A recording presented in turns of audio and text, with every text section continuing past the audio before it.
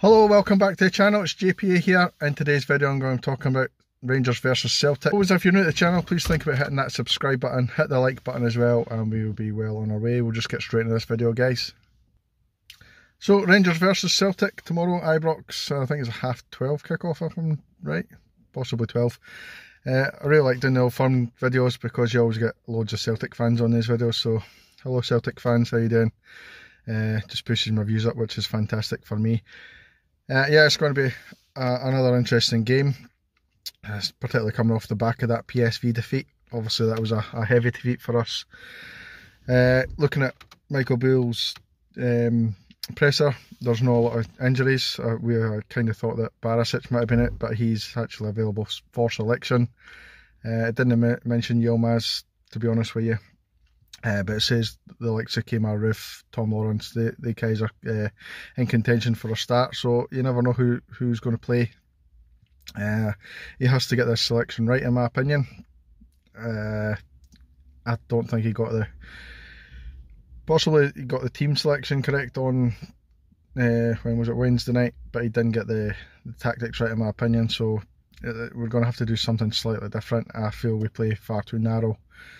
And as I've said in previous videos, we need to get Tav and Barisic, if indeed it is Barisic that's on the left. We need to give him the ball, give them the ball. Barisic, despite his fact he gets picked up for his defending, same with Tav. At the other end of the pitch are fantastic. Barisic is probably one of the best crossers of the ball I've ever seen. Well, in today's game, let's not go too far. Obviously you've got Beckham and stuff like that, but in terms of today's game, the modern game, Barisic's crossing his pinpoint accuracy, brilliant. It's just that defensive side that lets him down. Same with Tav. Tav's fantastic going forward. The amount of assists and goals he gets for us is just incredible, but they need help defensively when they're going forward to get that cover. So that's something that Michael Beale has to look at. And we don't want to be too narrow. This diamond formation in the middle of the park doesn't seem to be working. We're going to have to do something else.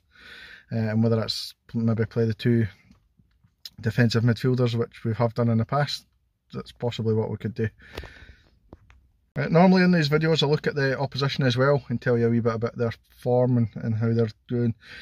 It's very difficult to tell with Celtic. Obviously their last couple of results haven't been that great. I think, in fact, they went two games without scoring a goal, which is very unlike Celtic, very rare for that to happen. It's an Old Firm game, they're not going to just kind of lie down and take it. If Rangers play it the way they played in the last Old Firm game, then I think we'll have no problems. A lot of Celtic fans will tell you, oh, Celtic had won the league, they didn't care about that game. That's absolute nonsense, in my opinion. There's not a professional football player in the world they'll go into an Old Firm game, regardless of what the league status is or anything like that.